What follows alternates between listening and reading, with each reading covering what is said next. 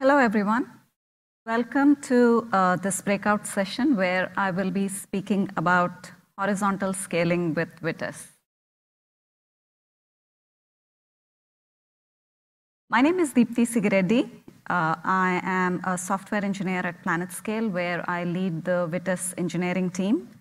I'm also a maintainer and technical lead of Vitess, the open source project. You can find me on Twitter or on GitHub.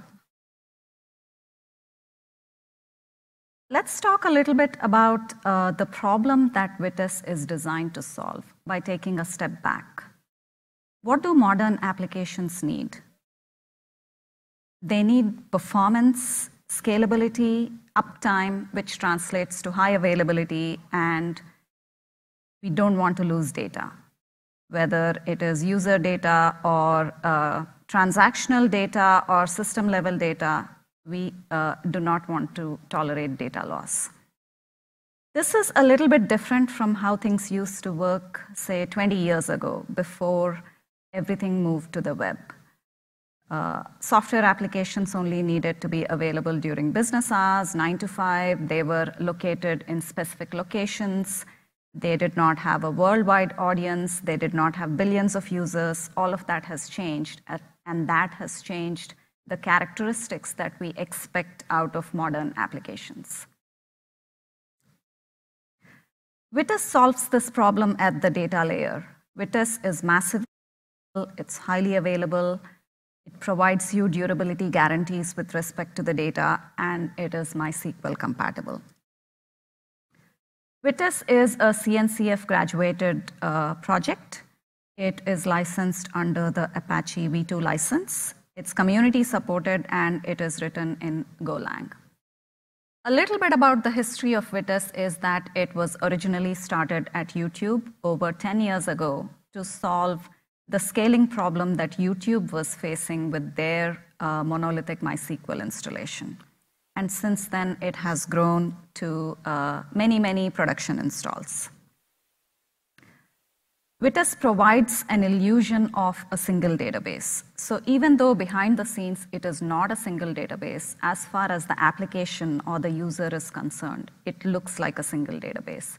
And it looks as if the application has a single dedicated connection to the entire Vitess cluster. And Vitess is compatible with both MySQL and variants like MariaDB and Percona.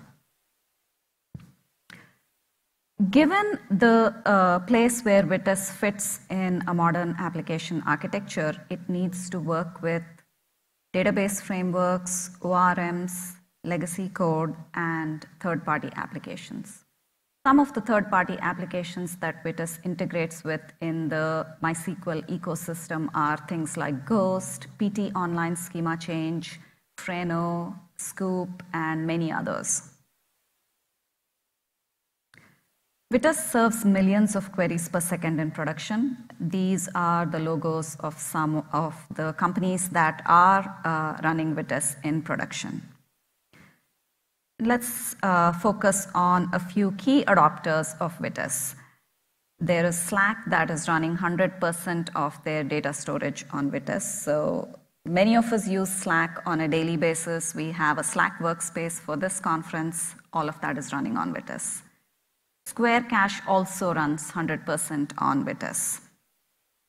And then there's JD.com, which is a huge Chinese online retail company. It is the biggest in China, which basically means it's the biggest in the world. And they are running 10,000 plus individual databases in a single Vitess cluster. There's also PlanetScale, which provides a database service that's built on Vitess. PlanetScale's data store itself is on Vitess, and PlanetScale is also running many thousands of individual Vitess clusters. Some of these installs run on quote-unquote bare metal, meaning they are not running in a containerized environment, but many Vitess users also run Vitess on Kubernetes in the cloud. Let's talk a little bit about the key features of Vitess. Vitess is compatible with MySQL. It's also compatible with popular development frameworks like Ruby on Rails and Django and Laravel and PHP and so on. Vitess comes with many database management features. For instance, connection pooling. The application can make a single connection to Vitess, and behind the scenes, Vitess is managing a pool of connections to the backing database. Schema changes in Vitess are online. They are safeguarded in such a way that database downtime due to schema changes is a thing of the past. The other interesting feature that Vitess gives you is query consolidation, where let's say there is a very popular YouTube video and everybody is trying to watch it. There is a single metadata row that corresponds to that video, and you might have millions of people trying to access that single row in the database. And what Vitess will do is that if there is a query in flight to fetch that particular row, there may be thousands of other queries that come in at the same time. They will all be held, and the results from the first query will be returned to all of those 10,000 odd queries, so that that identical query is executed once instead of tens of thousands or millions of times.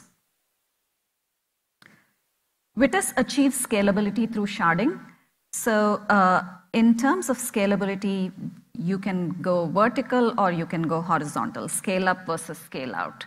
And scale up is typically done by running things on ever larger machines, which eventually hits cost or physical limitation. And scale out is achieved by adding more and more instances of the same small or medium commodity hardware. And the way Vitess achieves scalability is by adding more and more instances of small or medium commodity hardware and hosting different shards on the new hardware. High availability in Vitess is achieved through failure detection and failover. So typically in Vitess, the databases, the various shards are run in a primary replica configuration, and the replicas are available to fail over to if the primary goes down for any reason. Vitess also provides a whole bunch of data services. So materialized views, roll-ups or aggregations of data which can be updated in real time, change data capture, notifications, data migrations. All of these features are facilitated by a part of Vitess that we call vReplication or Vitess replication, which is built on top of MySQL replication, but it is sort of a filtered replication.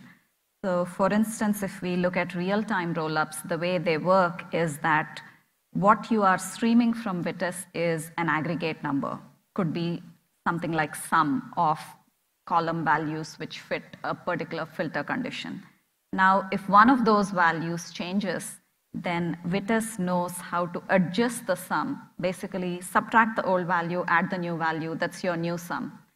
So whether a row is inserted, deleted, updated, Vitess knows how to keep this value up to date to reflect those changes.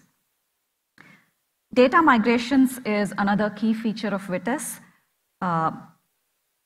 People come from various previous versions of their data store when they come to adopt Vitess, and it's important that you be able to migrate the data into Vitess with as little downtime as possible. Let's switch gears a little bit. Now that we have talked about the features of Vitess, we will now look at what is it in the Vitess architecture that facilitates these features? How do we go from building blocks to where we want to end up? So the question here is, how does the Vitess architecture enable transparent database operations? Before we dive into that, let's look at a few concepts. The first one, and the one you'll hear the most of, is key space. A Vitess key space is a logical database. this goes back to our illusion of a single database. Behind the scenes, there may be tens, hundreds, thousands of physical databases, but as far as the application is concerned, Vitess presents a uniform view as a single database, and we call that a key space, and that's the logical database. Within the key space, each row in a table has something called a key space ID. This is a computed value. It is not a physical column. It is not a value that has to be provided by the team that is setting up Vitess or anything of that sort. This is a hex value between 0 and FFFF, and it can be provided to Vitess by using what is called a sharding scheme. And the sharding scheme can be functional, meaning I want to take a column, apply a function to it, and use that as the key space ID, or it can be custom, or it can be numeric. There are many different sharding schemes. The example I just gave of applying a function to a column value is the most common way people use Vitess, and the most popular function and the simplest one is hash. But there are other functions that can be applied to data values to generate key space IDs. The next concept I want to talk about is shard. A shard is a piece of the logical database. It will in turn correspond to many physical databases, but logically it's a distinct piece of all of your data. And if you put all of the shards together, then you end up with all of your data. So it's a subset of your data, so to speak. The other concept that people run into often in Vitess is cell. And the idea of cell is to facilitate high availability and failovers. A cell is any failure domain. So whichever part of your system architecture is a self-contained piece corresponds to a cell. So that could be a data center, or it could be one rack of servers, or it could be a region or availability zone in a cloud provider. But this is basically a failure point, and you define it as a cell in order to say that if this whole cell goes down, then we can define how the system should behave and which cell is sort of the one we will fail over to. A common configuration for databases is a cluster with primary and replicas. And when you start putting Vitess on top of this, what we do is we will place a management module on each of these databases. And this module is called a VT tablet. It's a sidecar process that runs right next to each of the databases. It controls the database process, the MySQL server. It interacts with the MySQL server. Typically, it's on the same host as MySQL and communicates through sockets. In production, there may be multiple such clusters, whether they correspond to different teams in a company or different shards in the same key space. There may be multiple clusters.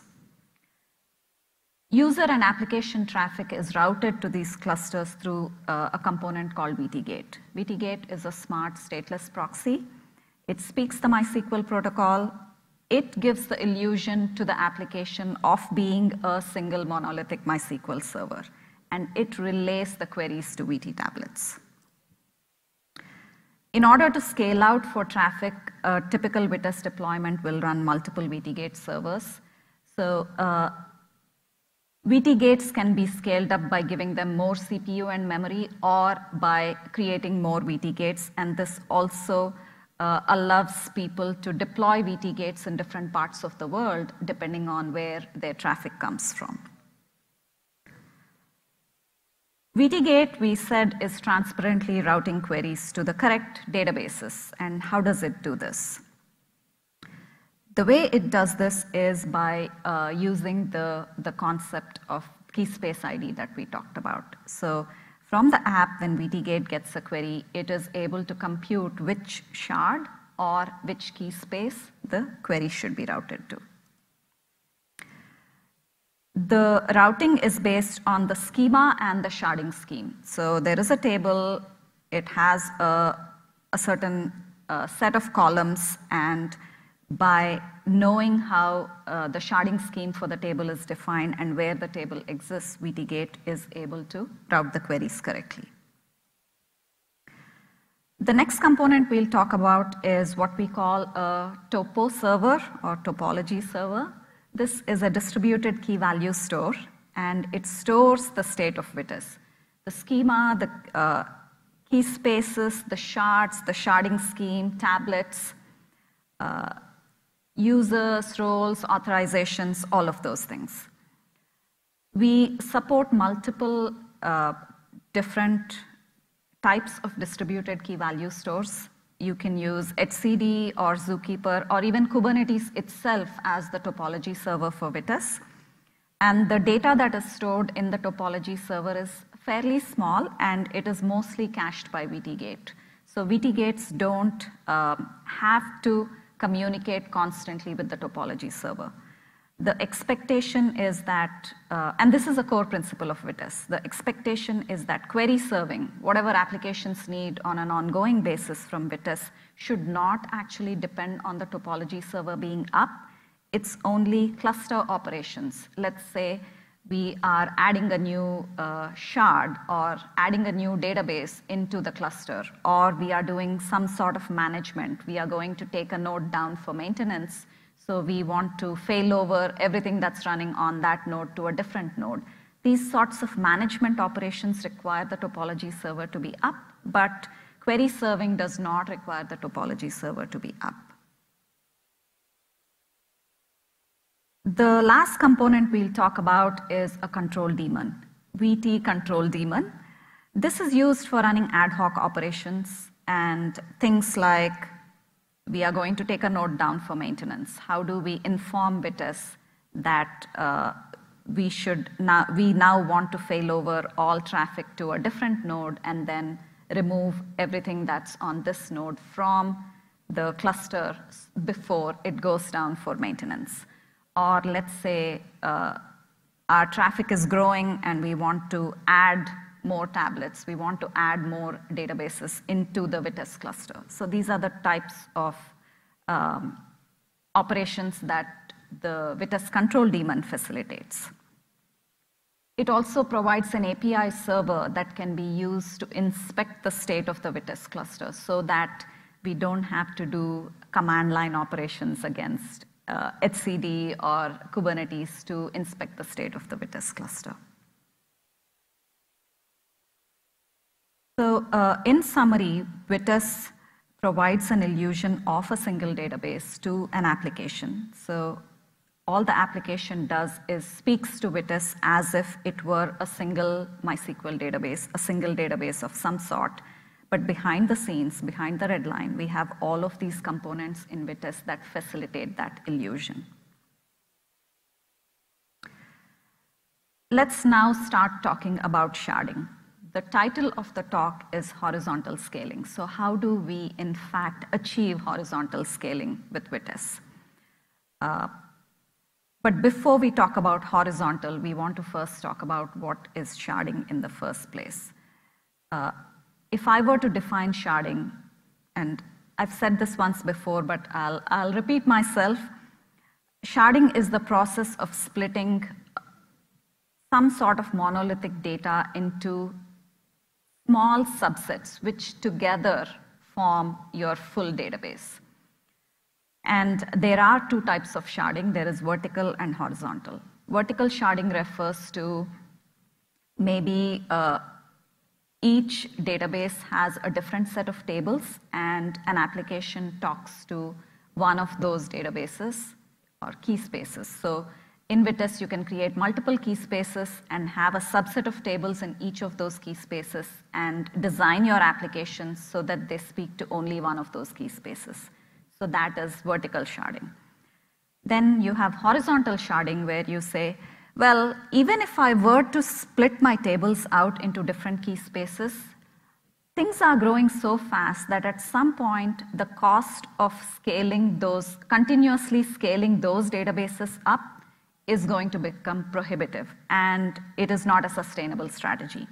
So then you end up with horizontal sharding, where for the same tables, data that belongs to the same tables actually gets split into multiple databases. And using Vitess's VT-gate and key space ID, queries can be routed to the right physical database. Why do people do sharding? There are various reasons. The main reason is performance or management. As database instances become bigger, they become harder to manage, performance suffers, there is only so much you can tune, there is only so much you can get with adding memory or moving it to a larger physical machine. The other thing that happens when MySQL databases get into the multiple terabyte sizes is that if there is a problem, then the recovery time becomes much longer, which translates to longer downtimes when there is an incident. By sharding, first of all, you sort of spread the risk because you have many physical databases. Any one physical database going down doesn't actually impact your full application. Everything doesn't go down at the same time. Maybe a small function is unavailable for a short period. On top of that, with Vitess and MySQL replication, with running in a primary replica configuration, Vitess will let you fail over very quickly in, say, 15 to 20 seconds to a replica and be back up. So now we are talking about incidents that used to cause hours, sometimes even 24 hours of downtime, can be managed down to the point where an incident results in 15 to 20 seconds of downtime at the database level, which is very much tolerable at an application level just by using retries.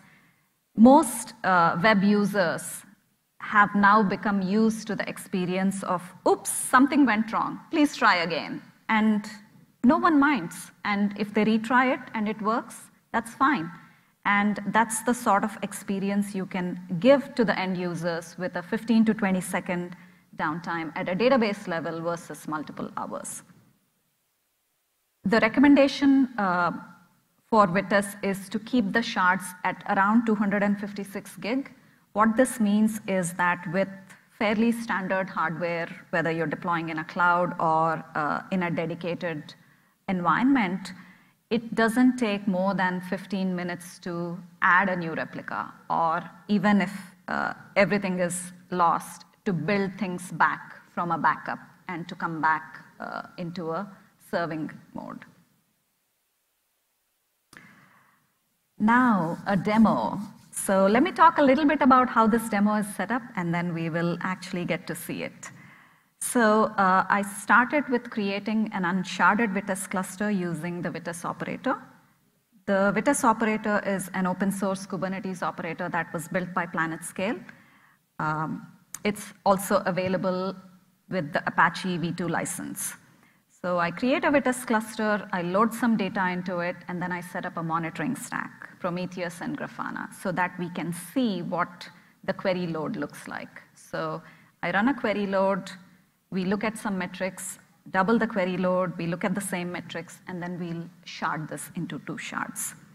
Now, if I were to run through this whole thing here, it would take about 30 minutes, including the time taken waiting for Kubernetes pods to come up. So I've actually pre-created all of this, and we will focus the demo on the sharding part of it. The schema for this demo is very simple. I just have one table called users with a couple of columns, a user ID and user data. So when I started, there were about 800 queries per second. And if we look at the query latency in the second graph, it is between 5 and 6 milliseconds. And then I doubled the query load so that the queries per second went to about 1,500 queries per second. And we can see that corresponding to that doubling of the query load, the query latency went up to between 7 and 8 milliseconds. So this cluster is a pretty lightweight cluster. I'm running it in Google Cloud using medium nodes, so nothing powerful. So very soon we can see that the traffic actually affects the performance of the system. Now let's scale it up.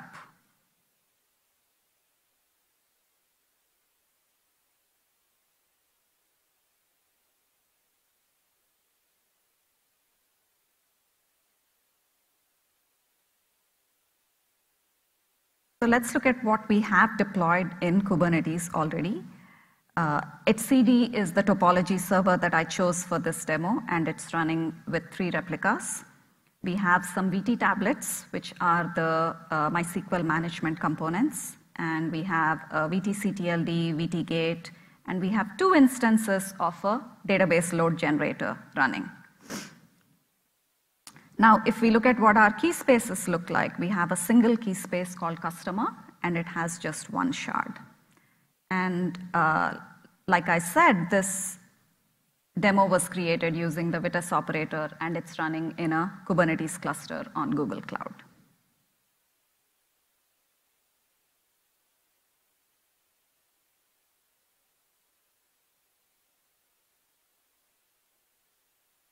Okay, so we have 1 shard, and it's denoted by just a dash. So the names of the shards have a start value and an end value, and these are hex values. When I talked about key space IDs, I talked about how they go from 0, 0, 0, 0 to FFFF, and dash basically means that this shard spans the full key range from 0 to FF. The next thing we do is we apply the sharding scheme, and I used a VTCTL command called apply vschema, and on this table we have a single Windex of type hash on the column user ID. So this is just setting it up so that we can start the sharding process. This is declaring that this key space is now going to be sharded. Once that is done, we will bring up our new shards. So from 1 shard, we will actually go to 3. So we have 1 old, 2 new, and we will copy all of the data from the old one to the new ones, and then we can bring down the old one. So the way we deployed the first shard was by declaring a partitioning with 1 equal part, and the way we are creating the new shards is by declaring another partitioning with 2 equal parts. It takes a while for these things to come up. The pods are initializing, everything is not ready yet, so we will skip ahead to a point where everything is up.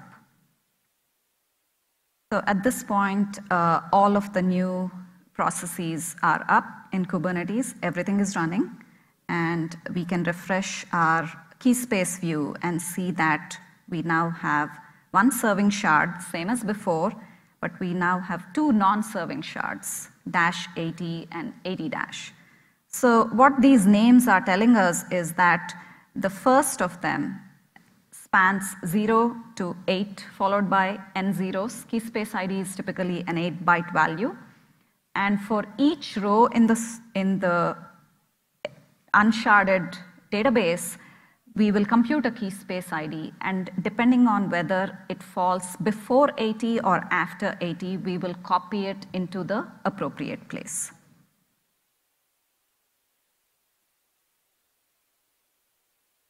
So let's look at the steps that we are going to run through to do the resharding. So the first step is going to be to create a resharding workflow. And we tell it what the source is, and then what the destinations are, and this workflow has started. And it has created 2 streams to do the data copy that we talked about. One of them goes from dash to dash 80, the other one from dash to 80 dash. Once the workflow is up, we can actually check on its progress. So this says the copy is completed and the streams are running. What it means for the streams to be running is that initially we take all of the data and we copy it over, But as we are doing this copy, new data is being created on the source because traffic is still coming in. And these streams keep the destinations, the targets, in sync with the source so that any new data that's coming into the source is also on a live basis being copied to the target. At any point, we can say, okay, given that the copy has completed, I want to now switch the traffic. I want to start sending all of the requests to the new shards instead of to the old one. And this can be done all at once for reads and writes, or it can be done in a phased manner so that you switch the reads first, see how things are working, and then whenever you are ready, you can switch the writes. What happens when you do switch writes is that we stop accepting writes on the source shard for a very brief period and wait for the targets to catch up. And once the targets have caught up, we update the routing in VT gates so that writes will now start going to the targets. So that brings us to the end of this demo, and then we'll look at what the metrics look like. Oh, but before we go, we should see that now the serving, non-serving has changed. The new shards are the ones that are serving, meaning they are the ones that are getting traffic from VT gate, and the old one, dash, has gone into non-serving. And once the sharding process is complete, we can actually tear down the old shards. But one of the other things people sometimes do is to keep them around so that if something has gone wrong, they are able to actually fail back to the original. That is also possible. When we switch the reads and writes, we set up reverse replication streams to make sure that the source now remains in sync with any new data that's being created on the targets, which are now taking traffic. So after we did the sharding, there is a brief blip in the traffic because we stopped writes for a brief period while we were switching everything over. And then the queries per second picked back up to their previous level. But we can see that the latency has actually gone down. It has fallen to the levels at which it was when we were running half the load. So with 800 QPS, we were getting about 6 milliseconds of latency. With 1500, we were getting about 7 to 8 milliseconds of latency.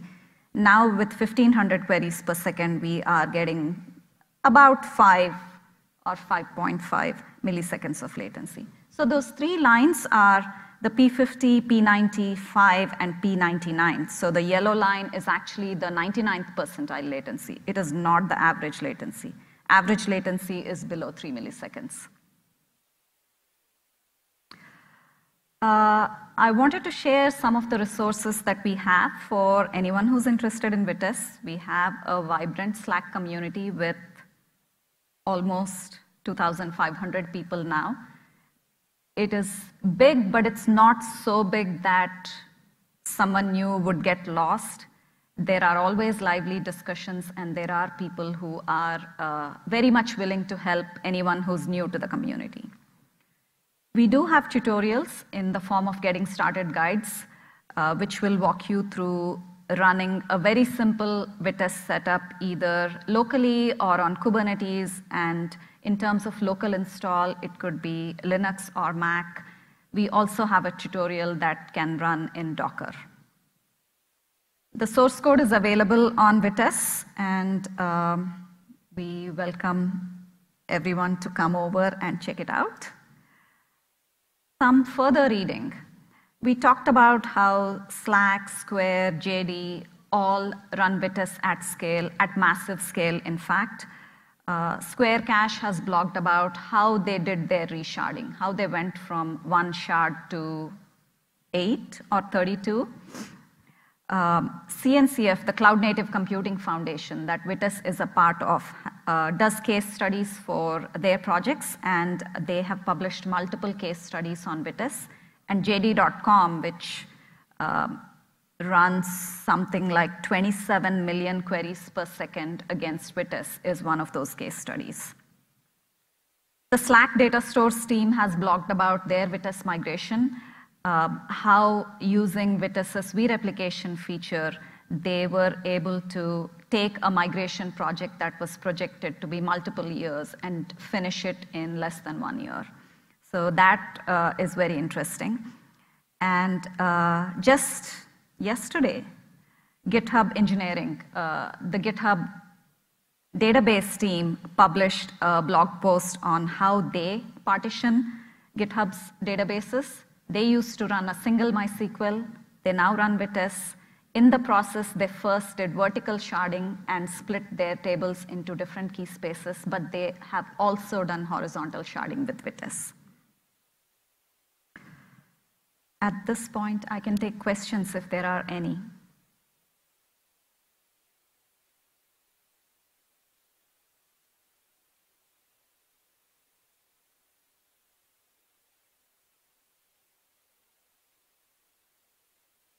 No questions. I will be in the Slack channel for the OS databases track after we are done here, and at that time I can take any questions from the online audience as well.